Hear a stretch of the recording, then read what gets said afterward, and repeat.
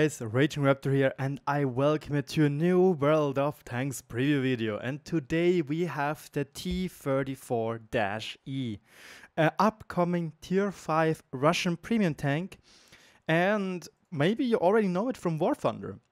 But it is basically an up-armored variant of the T-34.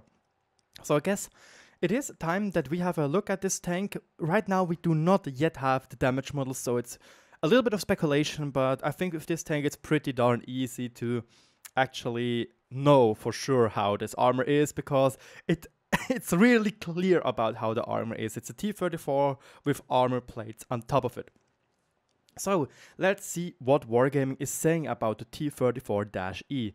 Up Armored is one of the projects created to improve the armor of the T-34 mass-produced tanks.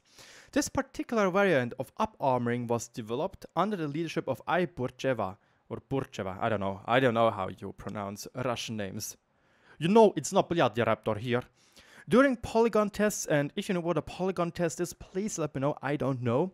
And tests carried out by the Red Army, it showed high efficiency against 37mm and 50mm anti-tank guns. Unfortunately, it was ineffective when using 88mm and even 75mm rounds. The test samples were nevertheless sent to the front. Oh no, when they were tested in the battle. Oh, okay. I made a little mistake here in the German video. I said that they never went to the battle. Oops, I made a small mistake there. Gotta fix that. From the look of it, it has spaced armor. Remember that the characteristics of these vehicles are being tested at the moment, and each of the parameters listed below may change. So, as you probably guessed, it's a T-34-E with, well, better armor. So I guess it is the best idea to actually just have a look, or rather compare this tank to the T-34. Right now we are using the big gun, but to be honest, to make it fair, we would need to use the small gun, the 76mm F-34, but with that we're going to look at it just in a second. Right now, this tank has 500 hit points, which is 50 hit points more than a T-34, and an engine with 500 horsepower, which is exactly the same as its Tier 5 counterpart. But the bad thing about this tank is it is heavier. Obviously, it has more armor, what do you guess? 32 tons is the weight and 15.67 HP to ton ratio, while the nice T-34 has 17.15, meaning it's quite the mobile tank going around the field. The top speed stays the same, it's 56 km per hour forward and 20 km per hour backwards. So yeah, there is not much which is going to change there. The hull traverse speed is 36 degrees per second, and well, this is it's around 5 degrees slower than the one on the T-34. And the turret traverse speed is also 36 degrees per second, and that's a whole 13 degrees per second slower than the one on the standard Tier 5 tank. But this is logical, it has a lot more armor smacked onto it. The terrain resistance values, though, they stay the same, which is a little bit funny in my opinion if you think about it, because let's be honest, it is heavier, it has more armor, so how the hell are those values the same? But I guess it's just for balancing issues. But there's the same with 1.5, 1.25 and 2.21. Other than that, the view range is 340 meters, which is 10 meters less, and the radio range is 575, but usually, no, you don't really care about that. Even though, where is it? The radio range of this vehicle is exactly the same. It carries the exactly same radio. So to the armor, as already said, we don't yet have the armor model, so we need to improvise a little bit. It has the stock turret, so we gotta watch out for that. The top turret of the T-34 has 52mm of armor, which is actually pretty darn decent all around, except for the back.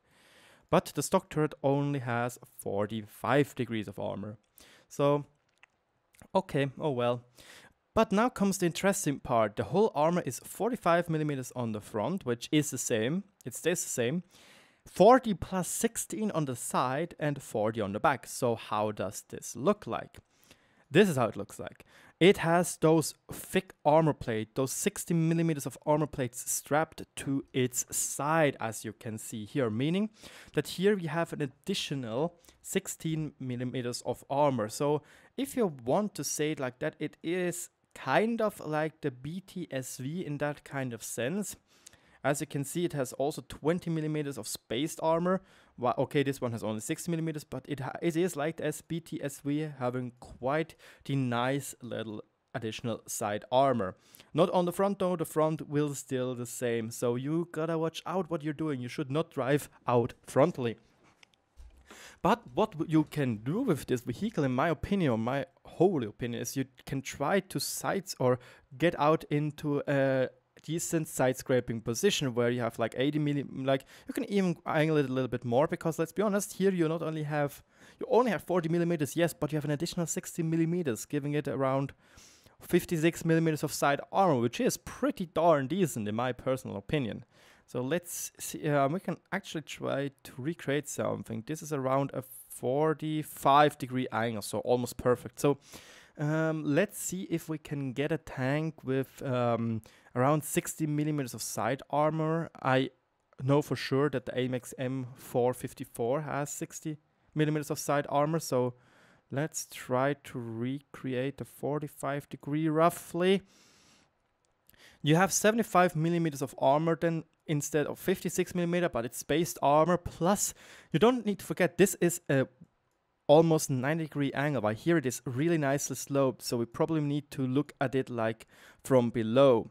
So this tank probably has around, well, let's say it's 80 millimeters of side armor, effective side armor, which is pretty darn impressive for a tier 5 medium tank in my opinion. And you can see those plates are going all the way to the back. The back is the same though, like there's not much going to change, and it looks like there's a little, what is that? Did somebody lost their tree branch in there?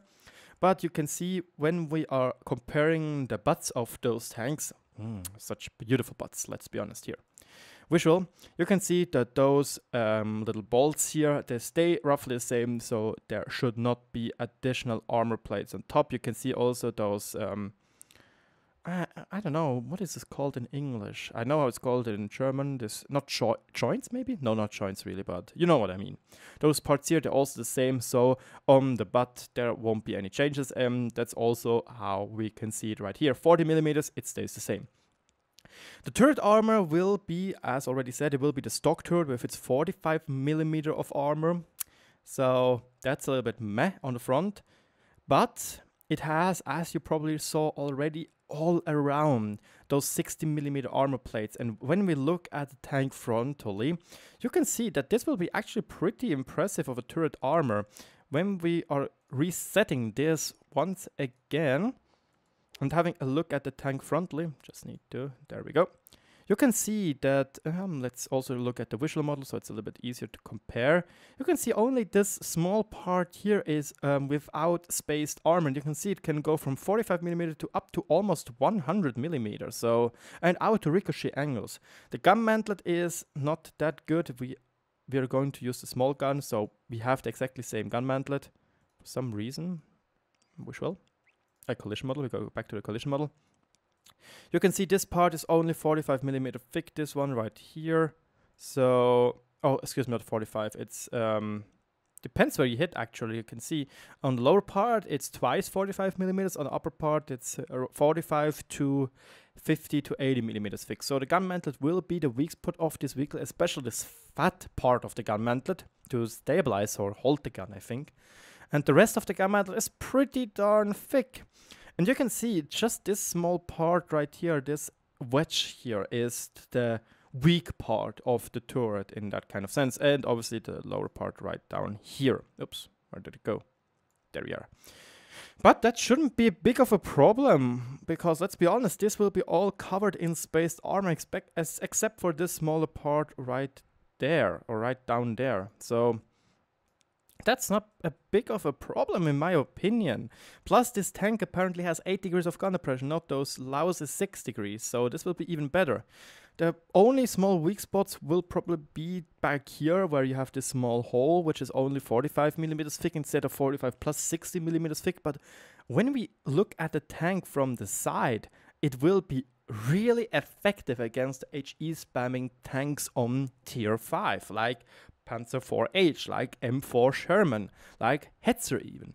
All those tanks will have a pretty hard time penetrating the side armor or doing significant damage because those side skirts will do or will absorb a lot of damage. Plus, if we look at the tank from the back, you can see, yes, those side armor plates on the tracks, the side skirts won't be 16 millimeters thick, but I think around 5 millimeters additional armor. So you have here, this part here will also be covered in spaced armor. But I don't want to get away this one. So yeah, it will be pretty darn strong against HE guns. So, but how is the gun performing on this vehicle? As you probably saw already, I put on the F-34 gun, which is exactly this gun, but in my opinion, I think Wargaming finally understood that nobody wants to play something like the M4 improved with 92 millimeters of penetration in a tier 7 game. They actually gave it a special name, the 1943, 43, yes, and it has more penetration than the standard T76mm F-34 gun. I really like this approach. It makes this tank, I guess, much more fun to play. The sad part is, though, when we compare now this gun, the real gun, with this gun, you can see the damage stays the same. The penetration goes up by a lot, as you can see, from 86 millimeters to 120, and from 102 for premium rounds to 150. The DPM even goes up by almost 400, which is a lot in my opinion. The reload time is 3.8 seconds. The accuracy is better with 0.43 instead of 0.46. The aim time stays the same at 2.3 seconds, and you can see, even though we use the stock turret, we have 8 degrees of gun depression, which is pretty darn nifty. This tank has with the stock turret only 6 degrees. To compare it, this is 6 degrees. When we now take the big turret, we can go all the way down to 8 degrees, which is actually pretty cool. But now, what do we have different guns on the tier 5 counterpart? You have the S-54, which is a 76mm gun as well, with 115 damage, which is 5 damage or alpha damage more, 125mm of AP penetration, which is 5mm more, and 156mm of APCR penetration, which is 6mm more. But, oh my god, look at that DPM, it get butchered down. Like, we have here 500 DPM more, that's so much more. The aim time is better, and the accuracy is comparable. It's worse, but it's comparable. Other than that, we can use the CIS-4 gun, and you can see this gun goes way and beyond with the DPM 2300 DPM. If you can actually use that gun to a good extent, it's awesome, because the DPM is so amazing. You can see the penetration rate is lower with 112 millimeters compared to the 120, but the APCR penetration is much better with 190 almost compared to the 150. The cool part about the T-34E is that it is a perfect crew trainer. It has a commander, a radio operator, a driver, and a loader. That's the perfect crew layout for your tier 10 medium tanks. So that's awesome. That's really darn awesome.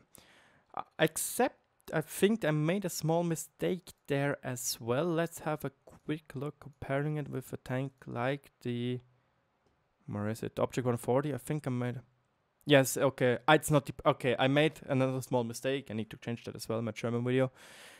There is a radio operator while the commander is the radio man. So it's not the perfect crew trainer. I'm sorry. That's not how it is. I made a small mistake there. It's 4 crew members. That's okay. But you can see you have a driver, a loader. That's the same. But you don't have a gunner. The commander is the gunner. While on the tier 10 vehicle, you have the radio man on the commander position. And while here, you don't have it. So, well, we are a little bit out of luck there. Well, let's see if we have other tanks. No. On tier 10, it won't be a really good crew trainer, to be honest. Okay, I'm sorry. I need to change it as well. But overall, I think the tank, I don't know, it looks strong. It really looks strong compared to the T-34. So I really don't know yet if it will be simply better or comparable. It looks amazing though. I really think it will be a fun tank to play with this additional armor. It will be something like the Thunderbolt's armor side screens, so that's cool. But I don't know yet how strong it really will be. If it's straight up power creep in the old T-34. But what do you guys think? Let me know in the comment section below. And as always, thanks for watching and good luck on the battlefield. Bye bye.